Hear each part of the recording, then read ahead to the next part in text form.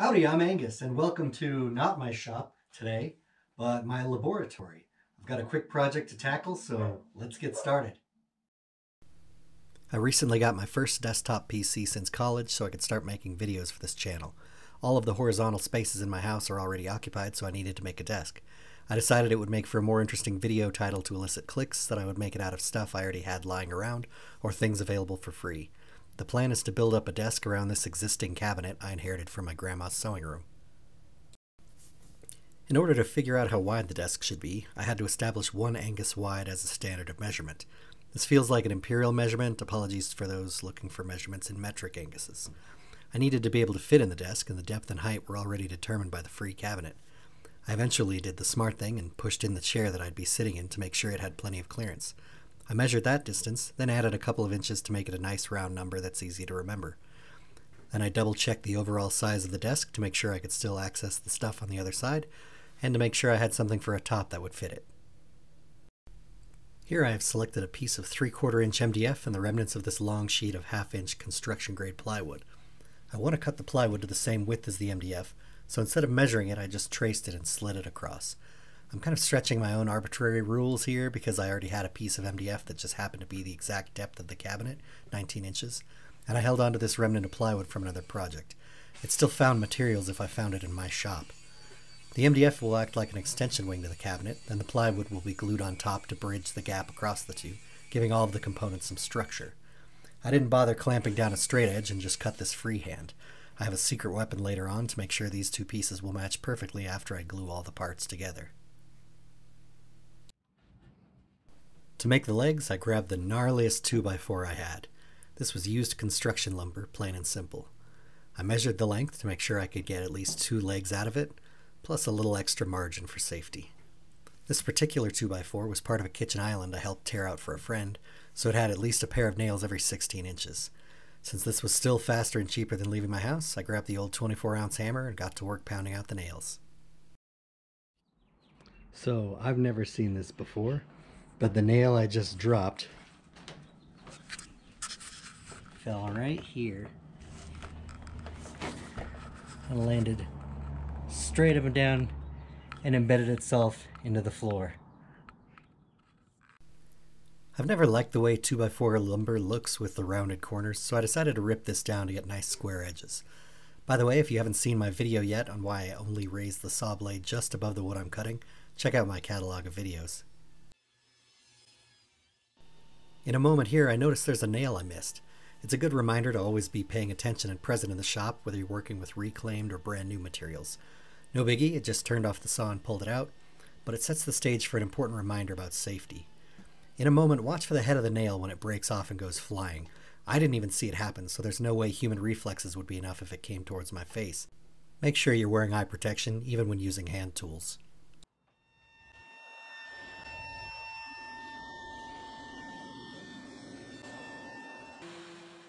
I sent it through the planer a couple of times just to clean up the faces. I left the holes for character, but if they bother you, you could plug them with some dowels and glue. The planer is one of my favorite tools because it removes the ugly surface of the wood and lets us see down to the beauty underneath. Maybe the world would be better if only we could do that with people.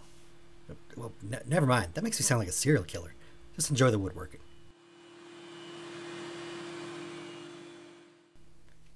Now to turn that 2x4 into legs, first I check my measurements. I cut off the end to make it square, and then I measure just a little longer. This will give me some to cut off to level these legs later. Forget how a pencil works. Line up the cut, and let her rip. Cross cut.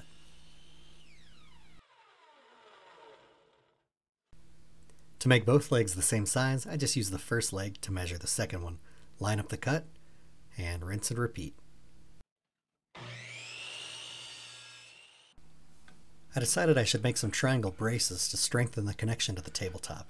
This is poplar that was reclaimed from a barn. I used a speed square, which ironically is shaped like a triangle, to draw out the layout lines.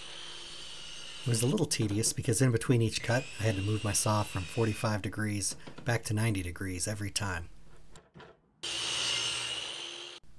But in the end I ended up with 4 relatively uniform buttresses. Also, I get to say buttresses. To attach the legs to the desktop, I'm going for the internet's favorite guilty pleasure, pocket holes.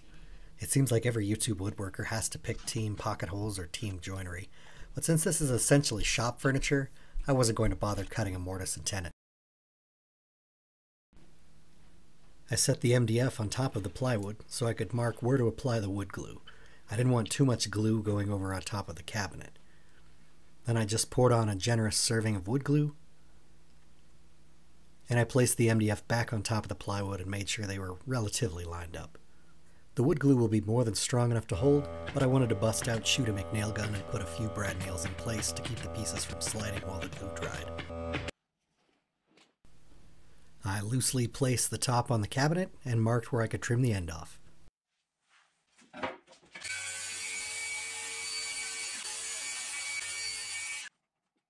Quick public service announcement to anybody else who has a yellow brand saw. When your light starts blinking like this, it means your battery is dying.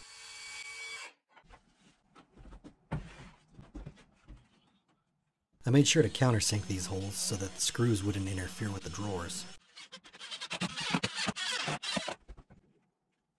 I reattached the legs with the pocket holes, and then I gracefully maneuvered the desk back upright. This is the same poplar from earlier. I'll just measure it in place to make the stretcher. I measured and made a mark where the center point of the stretcher would go, just to make sure it was parallel with the top. To level the desk, I measured from the desktop to the bottom of the cabinet and transferred that measurement onto the legs. And then I was interrupted.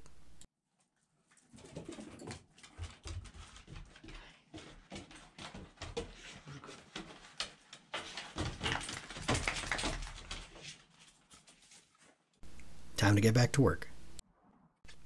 After taking the legs off again, I could take them over to the miter saw and cut them to their final length. For the top, I'm using laminate flooring. If you ask for a sample, most stores' clerks can't be bothered to take it back to a saw and cut it. This is a tongue and groove style that clicks together. I smeared down the adhesive and used the disposable notch scraper until everything looked even. I'm not sure if there is a right way to do this, but there's no reason to start doing things the right way this late in the project.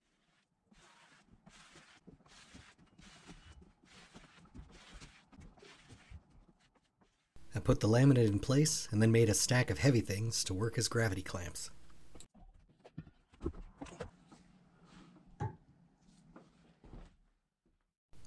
Here I'm just marking out roughly where I can trim the top. Again, these cuts don't have to be perfect. We're almost at the point where I can deploy that secret weapon. This is a flush trim router bit. The bearing will follow along the edge of the MDF and cabinet, making all of those edges perfectly straight and flush.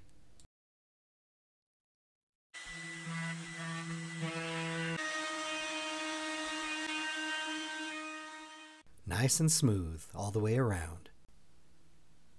It may be smooth, but with the layers it's a little ugly even for this project. Let's see if we can cover that up. For the hardwood edge banding, I'm going to be using this. Solid oak. This is actually oak flooring. A friend of mine happened to be renovating their house, and they had some of this in their dumpster, and I asked pretty please if I could have some of it. Most wood flooring is also tongue and groove, so I had to rip down both edges to width. Then I ran it through the planer to admire that surface finish on the bottom. Set my miter saw to 45 degrees and cut them all to length. Then with a little bit of glue and brad nails, stuck them in place. I repeated the process on all four sides. And then used a 45-degree chamfer bit to soften the edges. Since this is oak, I wiped on a little bit of shellac. I used a Minwax stain on the legs and stretcher. This color is called Gunstock. I just want to take a moment to appreciate how beautiful the grain pattern on this poplar came out. It's almost a shame it's going to be hidden under a desk. Then I hit the legs with some spray lacquer outside before final assembly.